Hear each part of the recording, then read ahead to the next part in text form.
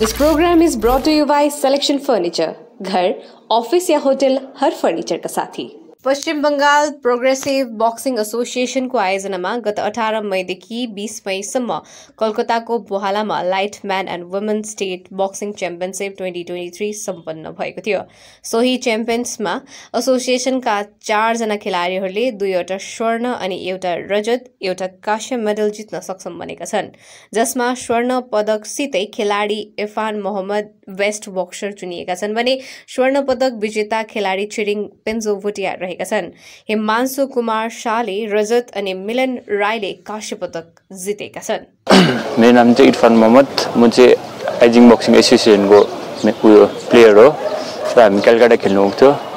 अनि यो पालि चाहिँ अब यत्रो सालको मेहनत चाहिँ रिजल्ट आएको जस्तो छ, बेस्ट बक्सर पाएर गर्नु, किनभने हामी पहिलादेखि नै गरेको, अब स्टार्ट गरेको त्यस्तै 3-4 वर्षहरू जस्तो भयो होला, तर फर्स्ट टाइम म यो मेरो बेस्ट बक्सर पाएको चाहिँ त्यो मेहनतको फल चाहिँ पाए जस्तो लाग्यो।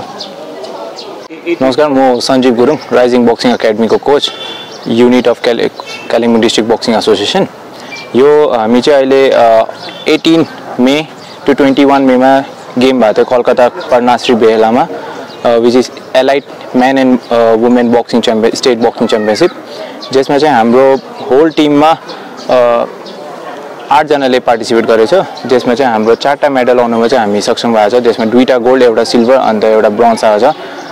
गोल्ड मेडल ल्याउने welter weight 63.5 to 67 weight क्याटेगोरीमा gold medal, plus उहाँले राम्रो पर्फर्मेन्स दिएर 4टा बाउट जितेर चारटै आरएससी नकआउट गरेर बेस्ट बक्सर लिनुमा सक्षम भएको छ, जो चाहिँ उहाँलाई अली कमर साहब जो कमनवेल्थ गोल्ड मेडलिस्ट हुनुहुन्छ, उहाँबाट उसलाई अवार्ड पाउनुमा उसले सक्षम भएको छ। नेक्स्ट हाम्रो हिमांशु कुमार शाह, जसले सिल्भर मेडल ल्याएको छ, जसले 3टा बाउट जितेको थियो र बेन्टम वेटमा, त्यो उहाँले पनि सिल्भर। अन्त फाइनल म्याच चाहिँ टफ फाइट दिएर 3-2 को डिभिजनमा उहाँले लुज गर्नुभयो, बट गेम बहुत राम्रो खेल्नु भएको छ। साथैमा फेरि मिलन राई, जसले चाहिँ एउटा फर्स्ट फाइट जितेर सेकेन्ड फाइट उसको पनि टफ फाइटै थियो हाउडासँग, उहाँले पनि सेमी फाइनल बाउट लुज गर्नुभयो। साथैमा एउटा हाम्रो हुनुहुन्छ छिरिङ पेन्जो भुटिया, उहाँले पनि फाइनल गेममा राम्रो प्रदर्शन दिएर गोल्ड मेडल लिनुमा उहाँ पनि सेकेन्ड राउन्डमा आरएससी गरेर गोल्ड मेडल लिनुमा सक्षम भएको छ।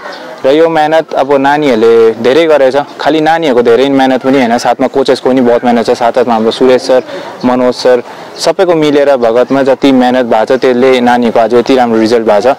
अन्त अब हामी यही भन्छौँ कि अहिलेसम्म हाम्रो कालिम्पोङमा इधर भनौँ भने नर्थ बेङ्गलमा अहिलेसम्म कसले पनि बक्सिङमा चाहिँ बेस्ट बक्सरको अवार्ड थापेर आएको छैन। यो चाहिँ एउटा नर्थ बेङ्गलको लागि हिस्टोरिक मोमेन्ट हो।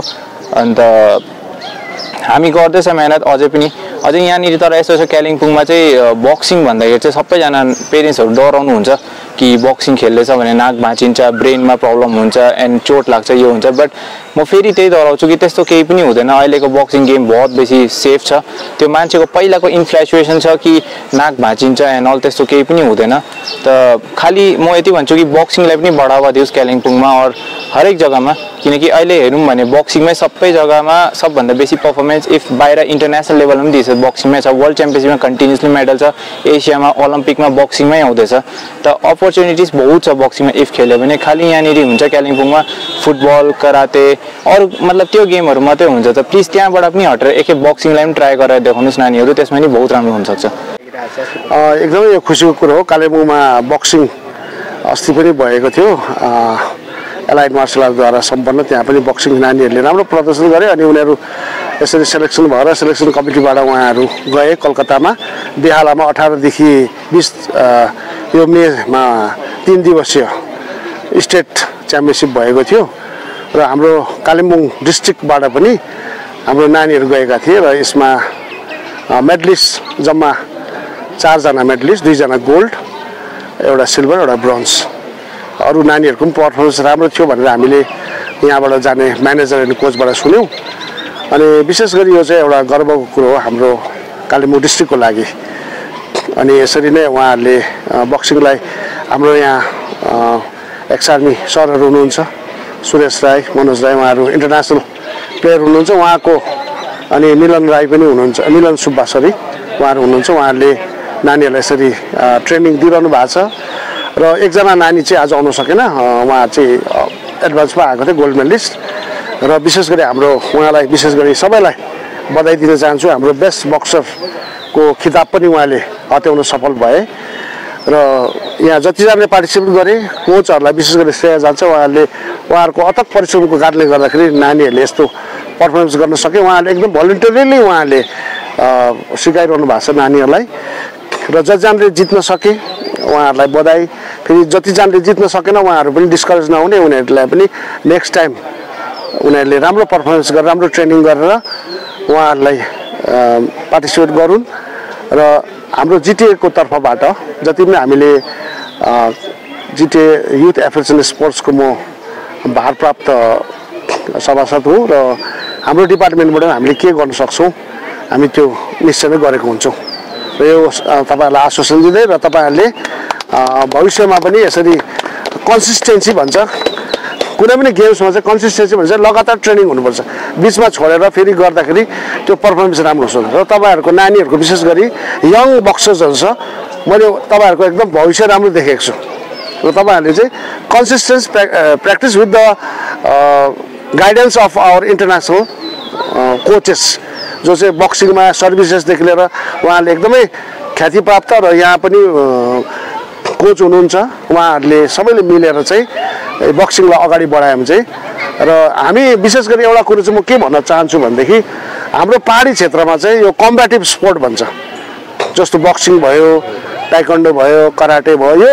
कम्ब्याटिभ स्पोर्टमा चाहिँ हाम्रो नानीहरू चाहिँ नेचुरल उयो हुन्छ इन्स्टिङ्क्ट हुन्छ र यो नानीहरूले चाहिँ हामीले भविष्यमा चाहिँ नानीहरू इन्टरनेसनल लेभलमा इन्टरनेसनल मेडल पनि जित्नु सक्षम हुन्छ भन्ने चाहिँ हामीले विश्वास गरेका छौँ अनि यो चाहिँ हाम्रो स्थानीय निकाय अब जो हाम्रो जिटिए सरकार छ यहाँनिर त्यहाँबाट पनि हामीले कतिपय हामीले काम गर्नुपर्ने छ कसरी उहाँहरूलाई अगाडि बढाउनु पर्ने कसरी उहाँहरूलाई प्रोत्साहन दिनुपर्ने यो कुरोमा पनि हामीले एउटा प्लान हामीले बनाइरहेका छौँ यो बनाइसकेर चाहिँ हामी तपाईँहरूको समक्ष निश्चय नै यहाँनिर अब अर्को कुरो चाहिँ के छ भने दुःखको कुरो हाम्रो रिङ छैन राम्रोसँगले हाम्रो हल छैन यो पनि एउटा हाम्रो लागि एउटा विडम्बनाको कुरो हो किनभने यो हाम्रो फेसिलिटीहरू इन्फ्रास्ट्रक्चर भनौँ यो छैन हाम्रोमा र हामीले दुःखसँग प्र्याक्टिस गरिरहेको छौँ रेनी सिजन भयो भने बाहिर ट्रेनिङ गर्नु धेरै गाह्रो पर्छ अनि यो हुँदाखेरि चाहिँ हामीलाई आगामी दिनहरूमा हामीले यो कुराहरूलाई सबलाई हेरेर चाहिँ हामी नानीहरूलाई चाहिँ यसरी प्रोत्साहन दिने र नट ओन्ली बक्सिङ जति मार्सल आर्ट छ त्यो सबै विधालाई चाहिँ हामी यो कम्ब्याटिभ स्पोर्टलाई प्रोत्साहन दिएर र अन्य जति पनि स्पोर्ट्स छ म भन्नु चाहेको यो होइन कि हामीले बक्सिङ ताइक्वान्डो कराटेलाई मात्रै होइन अन्य स्पोर्ट्स पनि छ जति सक्दो हाम्रो जिटिएले गर्नु सक्ने जिटिएको क्षमताभित्र गर्नु सक्ने चाहिँ हामी गर्नेछौँ भनेर हामी आश्वासन दिँदैछौँ। Nagaland state tier 200 gold monthly lottery पहिलो पुरस्कार 1,50,00,000 ग्यारेन्टिड टिकट मूल्य 200 रुपैयाँ पहिलो पुरस्कार केवल बिक्री भएका टिकटहरूबाट। इस समर करे कुछ कमाल 7 किंगडम में होगा धमाल। यहाँ फुल डे का है plan water park amusement parks food and then movie with popcorn. Water park में पाइए मल्टी लैंड वेब पूल बेबी पूल रेन डांस। अम्यूजमेंट पार्क में पाइए पैराट्रॉपर go kart bumping car bull ride sky train jumping frog brake dance डिस्कोस्टर and many more. A complete day out plan तो हुआ ना total धमाल। IGBC certified green buildings CP Green's मा पाउनुहोस् 3 and 4 BHK spacious flats सेवक road सिलिगुडीको छेउमा। आज नै आफ्नो flat book गर्नुको लागि स्क्रिनमा दिएको नम्बरमा सम्पर्क गर्नुहोस्। 5 BHK प्रिमियम विलाससँग पाउनुहोस् एउटा युरोपियन लाइफस्टाइल जिउनको मौका। डागापुर सिलिगुडीमा बन्दै गरेको यो प्रोजेक्ट ओपन छ बुकिङको लागि। आज नै स्क्रिनमा दिएको नम्बरमा सम्पर्क गर्नुहोस्। Security guard job vacancy. Passionate about protecting others? Looking for a secure environment to work in? We have the perfect opportunity for you. Requirements: minimum qualification, class 10 pass. Age: 21 to 39 years. Male height: 5 feet 7 inches. Female height: 5 feet 3 inches.